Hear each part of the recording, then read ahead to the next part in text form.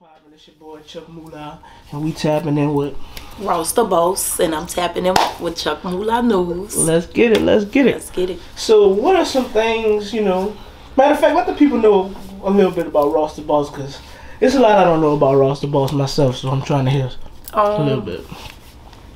I'm a hustler. You a hustler. A mother of 3.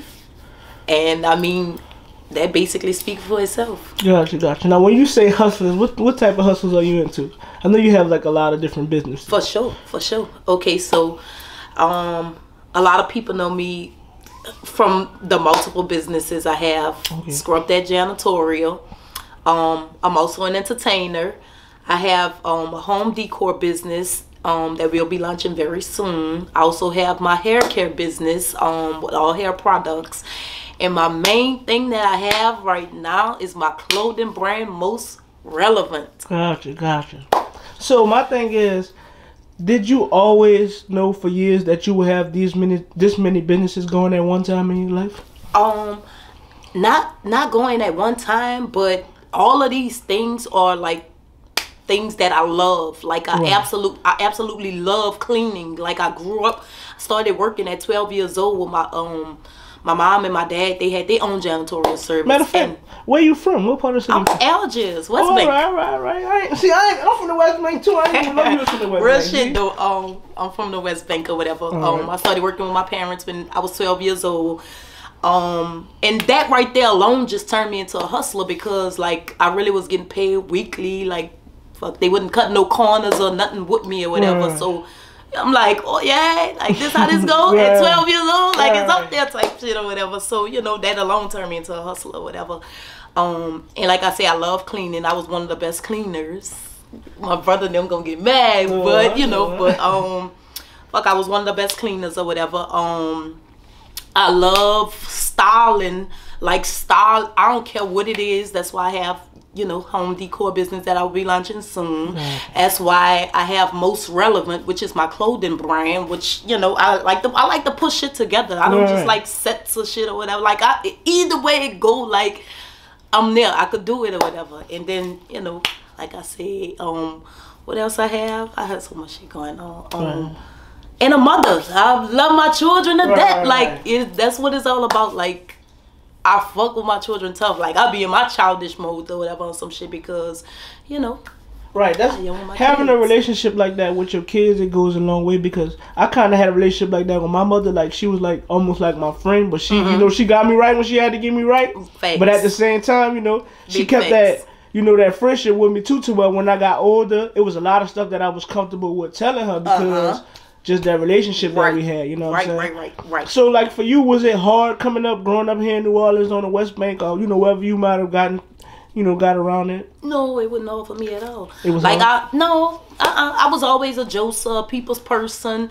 Fuck, the most fights I had was with my own goddamn daddy or whatever, so, yeah. But that's something, I ain't never had no fights with my daddy, So, it wasn't hard for me at all or whatever. Like, I always, like I say, was a people's person or whatever. I always was a Joseph, a little character type shit or whatever. Right. So, no, it wasn't hard for me at all.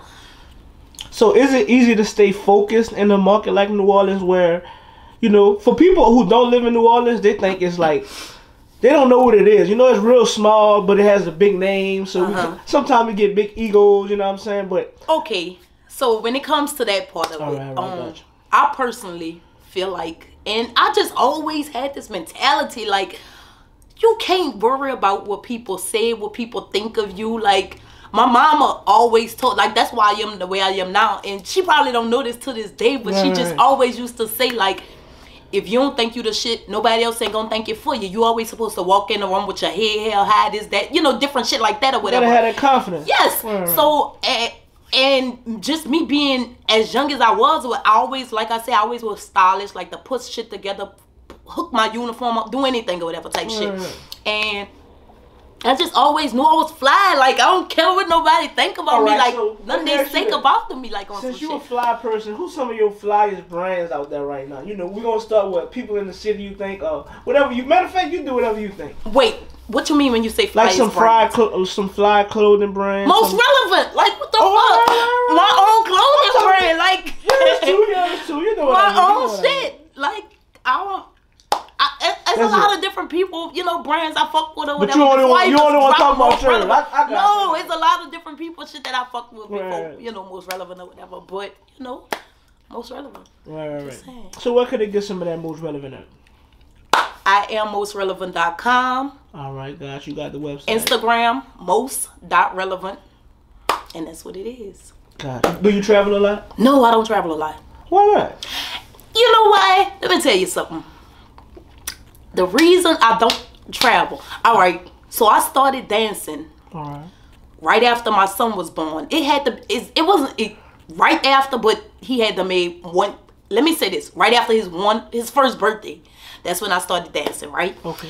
Okay, when I started dancing, this is why I say, and I'm standing on this. Oh, Lord. I'm standing on this. When I make it big, I'm fucking with the city. No ands, ifs, or buts. Because I never had to leave the city because I wasn't getting no love or support. The city poured and showed so much love, so much support. I didn't have to leave. I'm good with saving. I know how to, you know, do shit or whatever. Like, I'm never going to live above my means. I'm going to do what I need to do to, you know, to make shit happen or whatever. And I never ever had to, all that extra stuff that, you know, I know they'd be like, strippers do this, stripper. No, I only dance. Right. Always only dance. Right. That's it.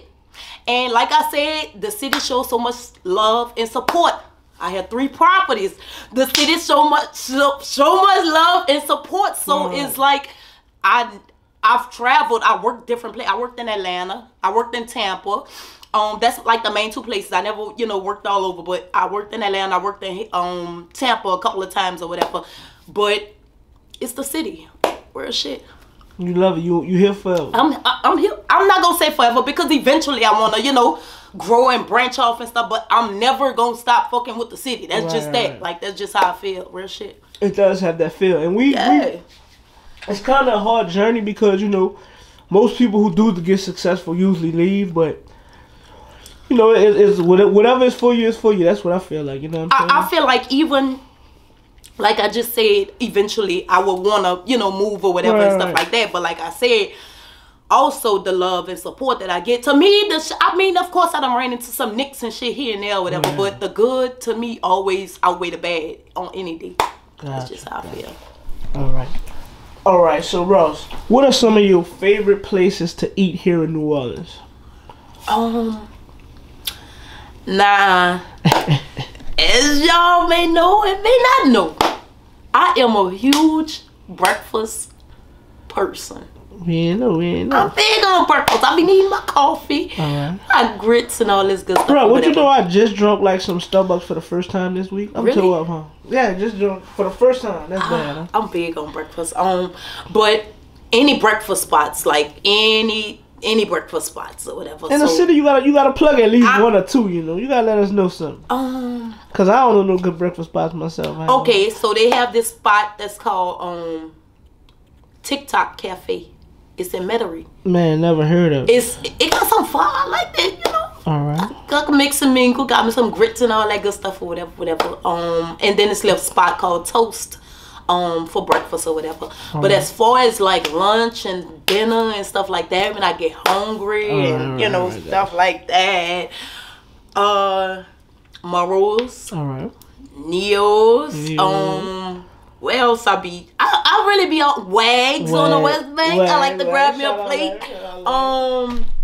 Where else? Oh my goodness, it's a bunch of places I stop because I'm, you know, I like food. Gotcha. But I'm mainly like a huge breakfast person, but that's a couple of places. I don't know. I be all over. I may just be driving and Google something or whatever I'm close by, you know. And I like different vibes too, so I'm always like somewhere different. So no telling. But, so I have one more question for you. Since I know you say you in the dance world, and I know you probably seen a controversial question online when they was asking why artists never made it from New Orleans since Lil Wayne. You seen that? No, I haven't seen it. Well, it's been something that's been going on in the hip-hop world over the blogs, basically saying that nobody ever made it in over 20 years since New Orleans. So, is there any upcoming artists that you like out of the city right now? Hell yeah, it's a few of them that I like. Hell, there's a lot of them if I think about it. Of course, we have to go with the fam XP, yeah. OBG Bang. Who else? We have. Oh my God, it's a bunch of people. Oh, like 89 Chris. Chris. Yeah, shout out Chris. Yes. Who else? Oh my, it's a list of them. Like you know, I fuck with a lot of and it's a lot of them. I got you. It's a lot of them. All right, so last year was a really, really rough year for a lot of people. How did the pandemic go for you? Was it like mentally hard for you? Was it fun? Was it cool? Was it like, how was it adjusting to the pandemic and everything that went on? Oh man, that's a funny question. Uh-huh. And this will make me a hustler. Awesome real shit. All right, yeah. Nah, for the pandemic, right? This was. Okay, we had them sat down, been out for a minute or whatever. So boom, all right, everything got low for me or whatever, and I'm just like, okay, bam, I'm not tripping. Long as lights, water, that type of shit can stay on. So you actually had a hard time during the pandemic? Oh yeah. All no, right. listen. Right. I can't remember the months, but okay. I'm like, okay, I ain't tripping. We can't do nothing, can't go nowhere, whatever, and funds shouldn't be going nowhere because I can't really move around or whatever. So long as my bills stand paid, I'm be okay, right? So boom, when everything started getting low, I'm like, you know what? I sat there. I see everybody running these little games going on and stuff or whatever. So I'm like, oh, I gotta see what this about. So boom, I went ahead. I started playing. My followers, they fuck with me tough. That's another thing. And when you true and honest, it brings more attention. When you like, I don't care what nobody say. Like, I can't cut no corners with nobody. I can't rob nobody. I can't do none of this other stuff. The Ross you see on Instagram is the Ross you gonna get every day. That's what you gonna get. Like, I can't cut no corners. I can't. Ain't no capping. It's no capping. Like at all. Listen, boom. I started running my little, games, doing my thing or whatever. Man, listen. If you ain't get on that, then you tripping. I can't. Matter of fact, nope, I ain't even gonna say that. But let me tell y'all, I'm a hustler. You're a hustler. No cap. No cap. No type of cap. Like that. Some of that shit is still there. Type of like real shit. Like I ain't gonna say too much, but y'all know what I'm talking about. If you don't know what I'm talking about, if you was on Instagram during the pandemic, I was the queen of this shit. Gotcha. No cap. I was the queen. And honest, shooting them checks out to them people like that faster than the government. No cap. Staying up past. I think the latest I stayed up playing around or whatever was like fucking 6 in the morning. Yeah. I swear to God. It was. Hey, get it popping. So yes. Let's get it. Troubles don't last always. It's all good. So, you think this pandemic stuff almost over, bro? If I had to ask you. Hopefully, huh? Hopefully, but from the sounds of it, I don't know. Right. I don't know, man. I don't know. This is a tough one here. I don't know. So, do you have any like future business plans or anything you have left that you want to speak of? Or anything you're working on? Yes, everything I named, and like I say, my main focus is most relevant. That's my main focus, like to blow that motherfucker up. No hands up so much. Like, definitely they gonna see me, like see that man. This bitch really stylish. Like she really like So that's pretty much it. Say less. Let's get it. Yes. Keep watching Chuck Moolah TV.